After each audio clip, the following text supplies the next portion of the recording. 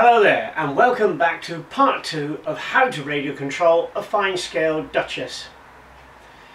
Before we actually go outside and do the setting up of the sound card and setting up the wheels, I have to put the transfers and the metal plates on. The first thing you need to do whenever you do any transfer work or putting nameplates onto a locomotive is to do proper research. Get yourself good photographs of where everything should be. The transfers have all been pre-cut from the Fox transfer sheets. Cleanliness is important, so that's why they've all been put into a plastic holder. I will need a few tools to do the job. So I've got some earbuds, some tweezers, a scalpel, you'll see how I'll use this in a second, and here is a little tray with warm water in it and a touch of washing up liquid. The last accessory is a piece of tissue. The last thing you're going to need is a simple ordinary envelope with the ordinary lick type paste at the top. With a pair of scissors, cut yourself a small piece, put it into the water,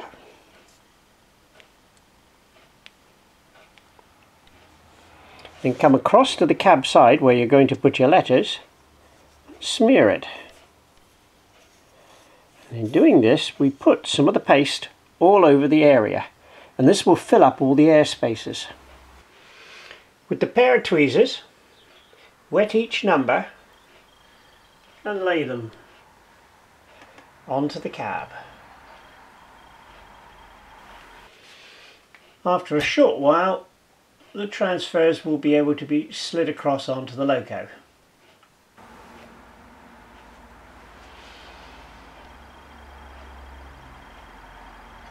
There goes the last one. Now, a lot of people use rulers and all things like that, but I'm a great believer in the Mark I eyeball. If it looks right, it's going to be right. Well, that looks pretty much the same as what that there is. Now we're going to dab away the excess glue, and this is done with the tissue, but the tissue has been made moist. Well, perhaps just damp. And we just sponge this away.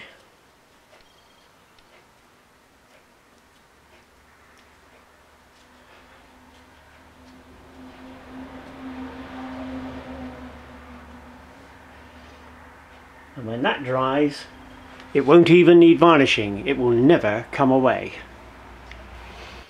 According to the plans, there's an electrical danger flash just here, so we've got to attach the same one to our loco. Here's the little flash transfer. This time I'm just going to use the glue that's on the transfer to smudge the area and slide the transfer across. And looking at the drawing carefully, it goes exactly between those two there. We also have to fit a similar flash on the front running board. All that remains now is for the power numbers to be fitted, and these are very, very small, and you really do have to use some pretty delicate tools to do it.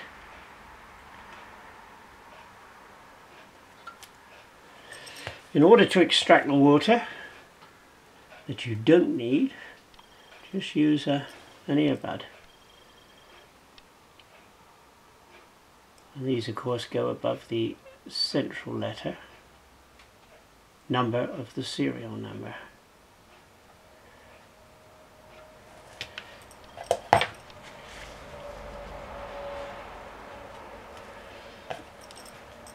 As you can see, as you dicker, the more you dicker, the more problems you get sometimes.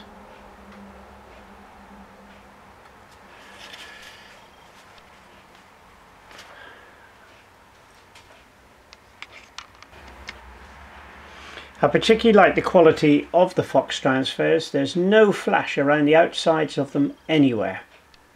By the way, the lining, the superb lining on this locomotive, was done by Liz Marsden. The fitting of the tender decal is exactly the same. We just dip a bit of our envelope lip, smear some glue around the central area. So I've just dipped the transfer into the water, and we're just leaving it there to soak up its water. After a few minutes, the transfer should be free. Never rush it, and we can place it approximately where it's going to be, which is dead center over the wheels and dead center between the top and the bottom. Now, because there's lots of fluid there, I can move it around.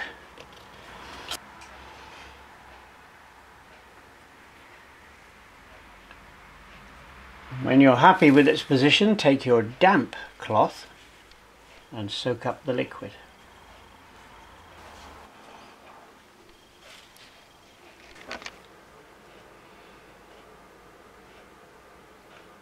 Mooring transfer on the back of the tender. And just take away the surplus water with an earbud. Now we've done one side of the loco, we've got to do the other.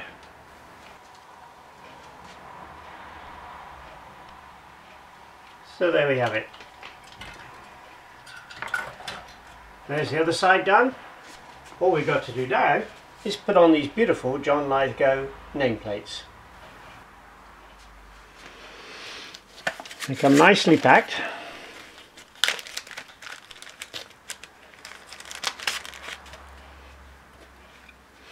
And they're stuck to this piece of cardboard with some double-sided sellotape. But what's really nice is that Mr. Lithgow shows you exactly where on the tender and on the smoke box and on the back of the tender where all these signs have got to go. Well, we're going to make a start on the tender by using John Lithgow's instructions and removing the little labels from the cards, but you must remove the double-sided tape, and then by using alcohol on a tip I just clean the end away, and you've got to do that to every one.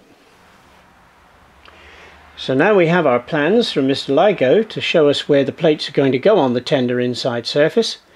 We've got the plates already pre-prepared. Now we've got to prepare the tender, because we don't just stick them onto the paint. We've got to scratch the paint away and get down to the metal. Just how strong do you want your plates on? As strong as paint or as strong as bonded to metal? As it so happens, the positions of these plates are marked on the fine scale brass loco. So here we go, scratch through the paint to the metal to make a nice keyed surface in the 3 locations.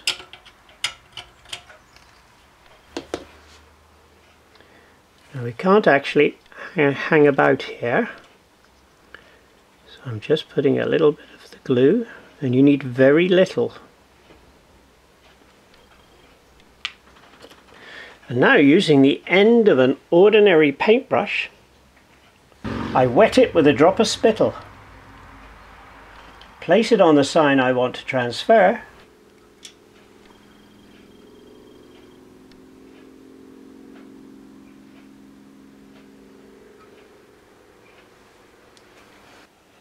those signs are so beautifully crafted, you can even see them and read the words, and you can see the size of my forefinger. Absolutely beautiful signs. On the back of the Duchess and Montrose signs I have fitted some spacers, and also on the back of the front number plate I've done the same. And it's important that we get the edges blacked up, just the edges where they're going to show. This one isn't stuck here yet. It's been set at the exact distance that I've measured that it should be at. And to get things just right, we use a piece of masking tape, like this. Then we follow on and tape the whole sign off. And there's the completed work. The sign is not stuck on yet. You can see this is the part that's going to get stuck, but we have to scrape away this paint so that the metal will stick to metal.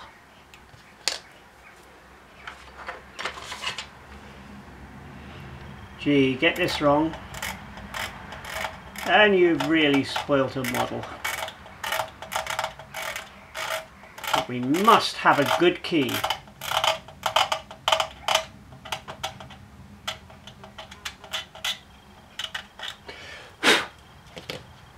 So here is the back of the Duchess sign with the bar with two-part epoxy on it, and you can see the cutouts where the boiler bands are.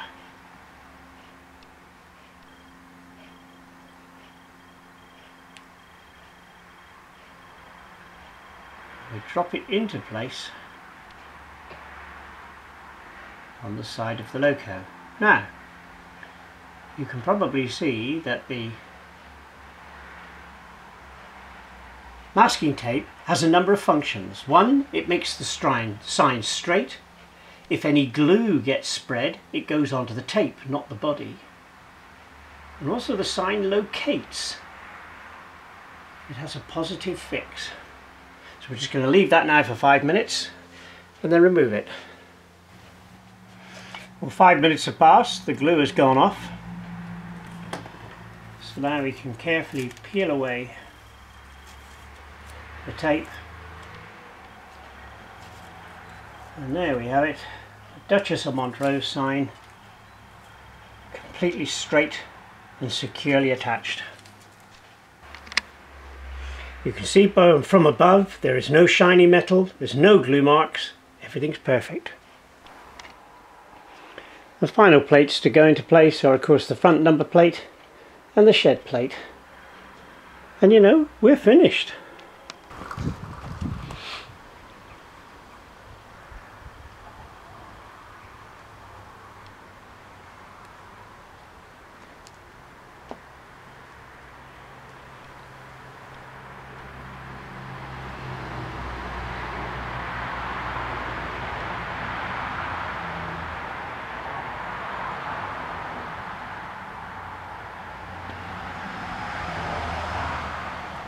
Well, it doesn't get much better than that.